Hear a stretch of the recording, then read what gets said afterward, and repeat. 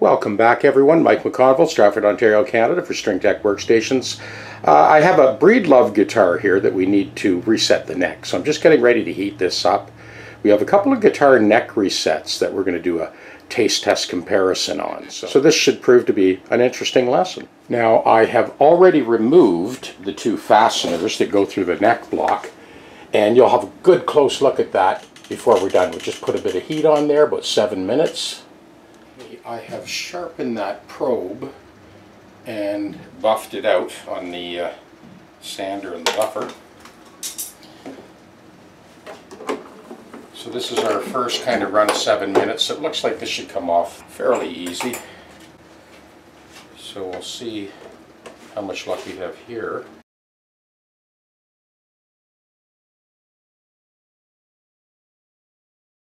When this lets go, you want to be holding on to the body because the fasteners are out. The neck is held obviously by the neck assembly on the XLT. So we just want to work our way through here gently and release that fingerboard extension. And it looks like 7 minutes should do it. Actually, it's coming out pretty clean. Let me get around the other side. I roll that ball nose just a little bit at a time. Get that to release.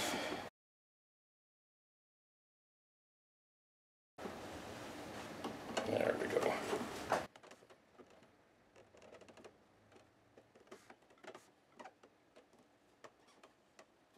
I have that tongue depressor sharp, and that'll allow me to kind of hold my place here in the corner, and then we'll make our way up to the neck junction.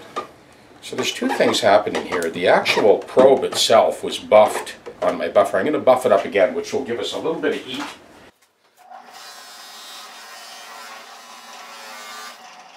So not enough heat to scorch the soundboard, but enough heat to sort of sink through the glue line. That's what we're after here to get this to release.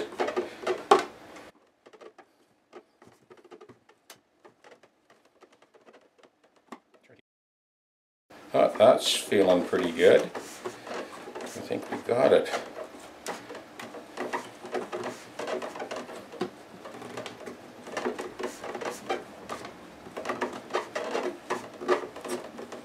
Yeah, I think we're there. Just gone. This is the neck joint for the Breedlove guitar. So there's two Murakoshi fasteners that go through the head block on the inside and pull the heel in tight to the sides. There's 3 beads of epoxy that are used to kind of hold the fingerboard extension down.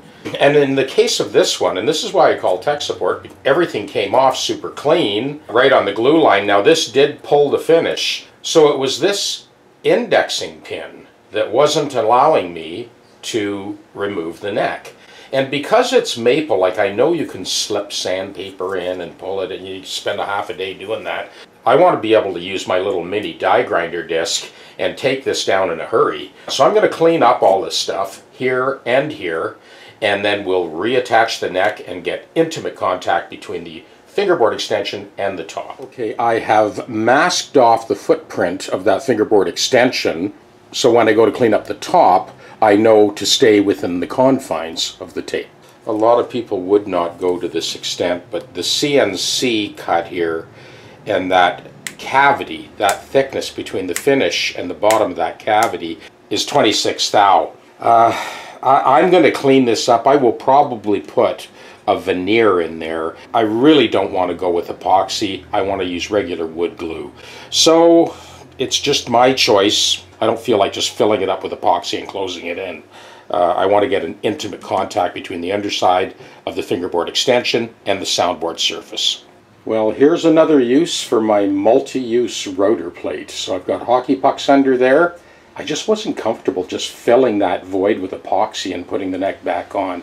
I want intimate contact, 100%, and I want to use wood glue.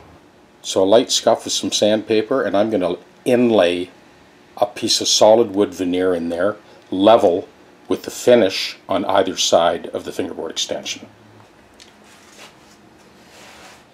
Okay, so this is what we ended up with. I'm much happier with this. we'll get 100% contact between our shim and the soundboard, and then we'll sand that shim flush with the finish, and this will give us a much better joint.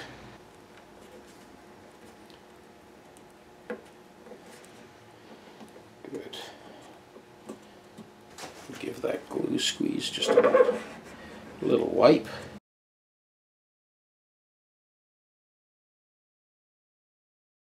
So what I have here is I have like a foam gasket, and this is the stuff that you guys get in your kits, your fret guards. So we're just going to weight that on there. Okay, now I can get back to the neck.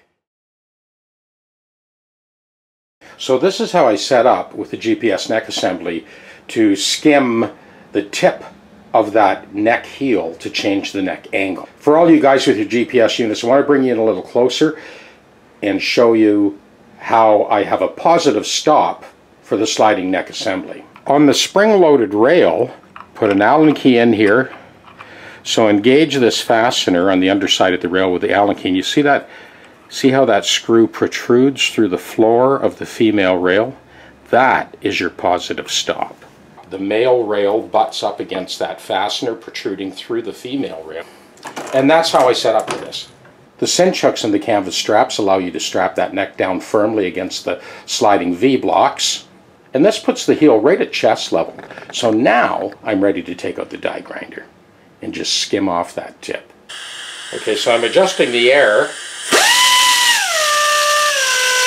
I don't want too much torque there.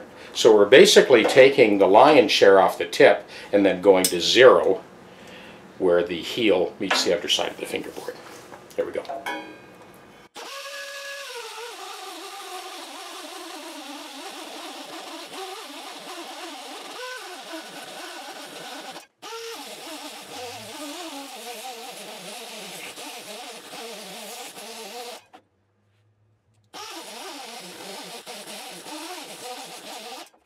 I'm just following the line of the tape. You know, the rest I am going to finish with a little sanding stick. So I'm blending this portion where I took the most off at the tip in a straight line so that we work our way up to the underside of the fingerboard where we took off nothing. And this is how we tilt the neck back. Now I know a lot of people will just kind of loosen the neck off and slip some sandpaper in and then pinch it and pull it out. And I've done that myself and on some repairs, but in this case, with rock maple, I'm going to be there for hours doing what I just did in seconds. Okay, over to the guitar. We've got a beautiful fit and perfect neck angle on this Breedlove guitar. Here's the other side.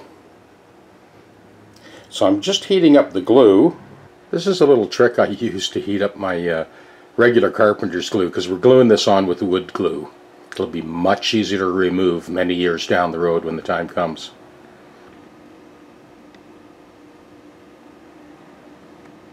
Okay, we're ready to go. We've got that glue warmed up. I warm it up with the heater, as I showed you a second ago. This isn't like high glue. You don't heat it up to 140 degrees. Just so that it's warm. I like the idea of warm wood, warm glue.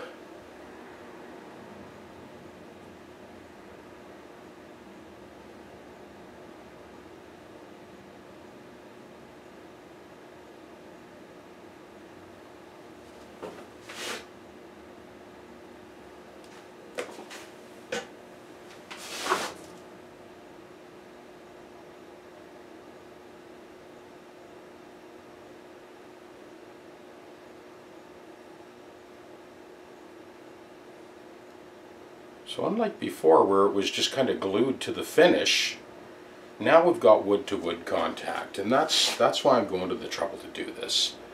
We're going for 100% intimate contact from the underside of the fingerboard to the top.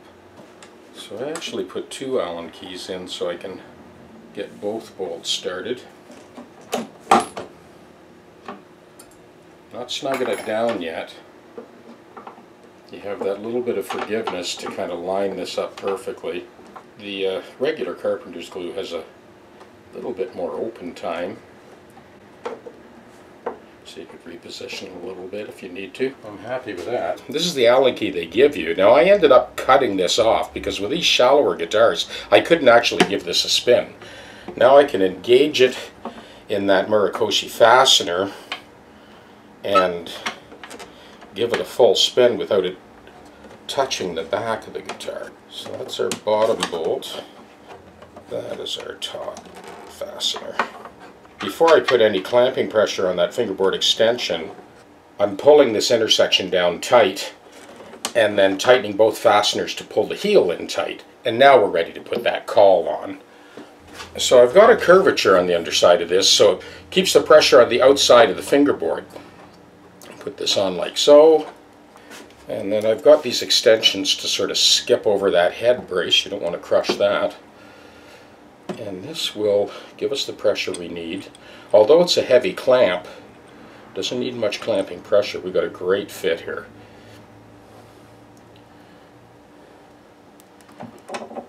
That's what I want to see. There's glue squeeze all the way around. Grab this side. Good. So I see glue squeeze all the way around there, and that's what we want. So these are these little scoop up sticks that you've seen me use in other videos, and they allow me to get in nice and tight and get that excess glue cleaned up.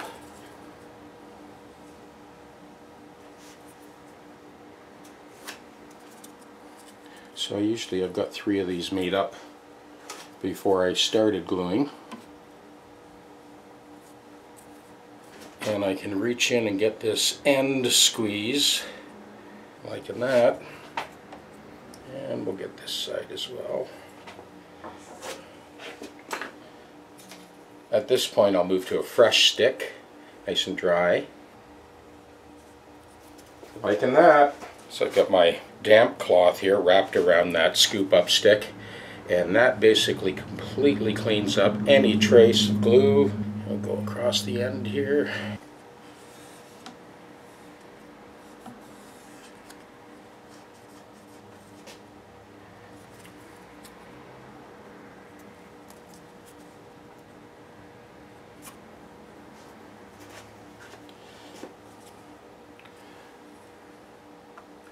A little bit of glue oozing up through that indexing pin hole that they used during the initial manufacturing process when they put the neck on. We'll get that as well. And now I follow up with my dry stick. I actually see a little bit of glue squeeze there. I'm going to grab that before I use this dry cloth.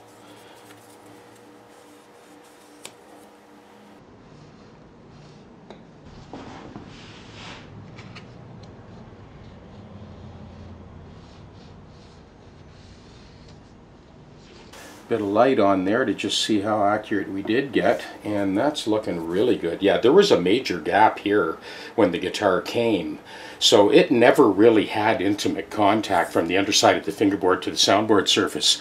It sure does now. A little bit more glue squeeze there. Get that, and I am very happy with that.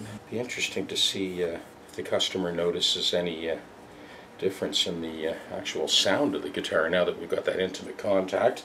Alright, I'm going to leave that, let that set, and get the rest of those frets out of the Strat. 4 minutes on high.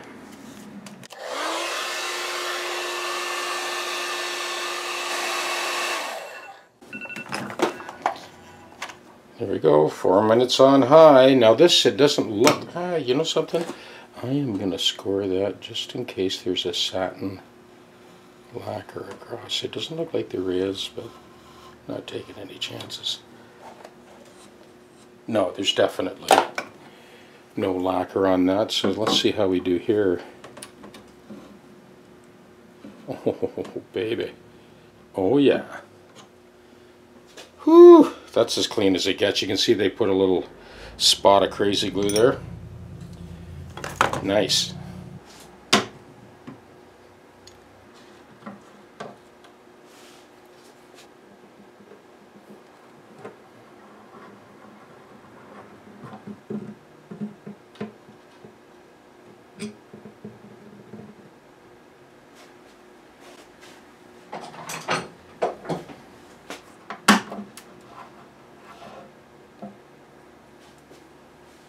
That's looking beautiful. Very light fret dress at this top end. I'm just onto the compensated nut right now. The original nut came out super clean. Now we're going to fit the compensated nut blank.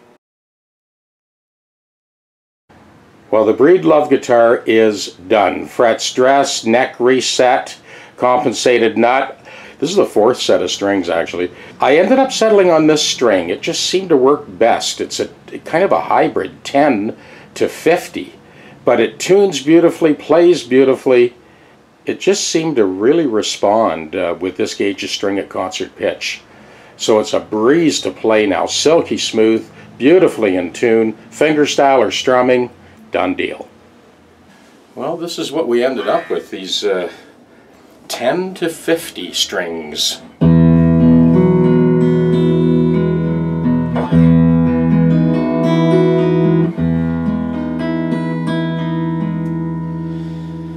So this is another thing in G minor.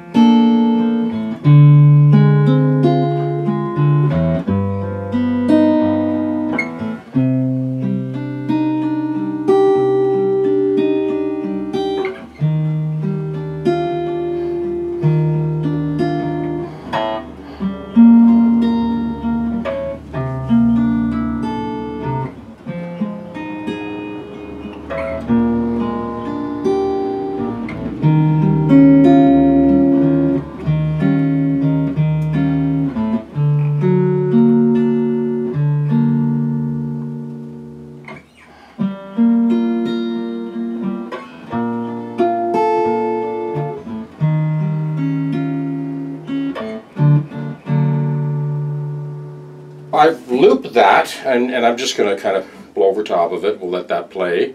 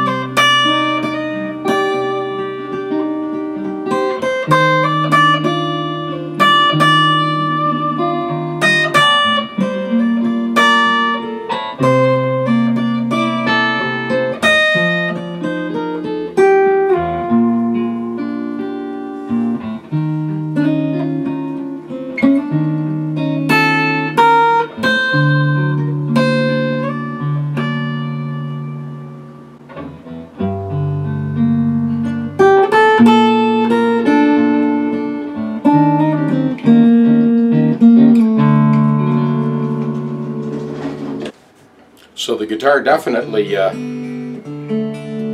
intonates better.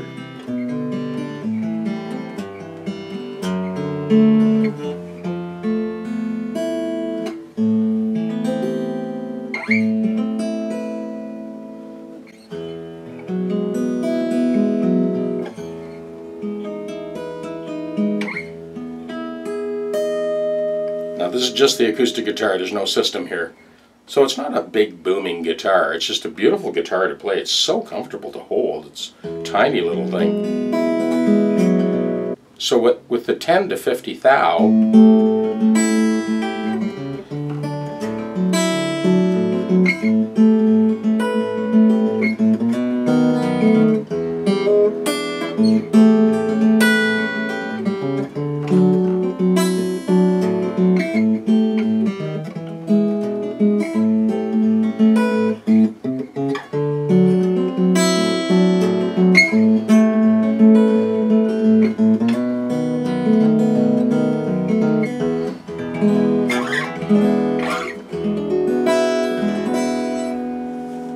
So this is a 12 fret guitar. The neck meets the body at the 12th fret. From here to here, it's like a classical guitar, and it is wider spacing.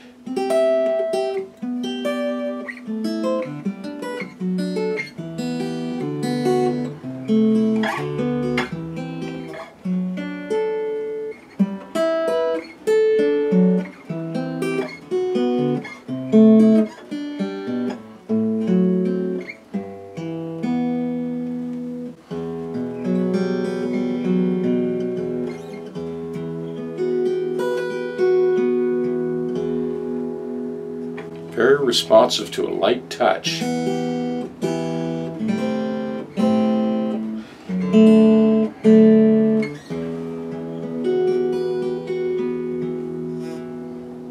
the customer actually is having problems with arthritis, so I bounced back and forth between 4 different sets of strings, and this is what I settled on. So it's kind of lighter than a custom light and slightly heavier than extra light.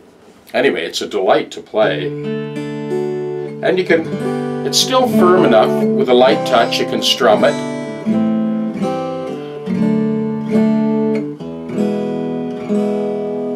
And that is it for the Breedlove guitar. From what I understand, it sat unused for years. Well, he'll be reaching for it now. Guaranteed. Cheers!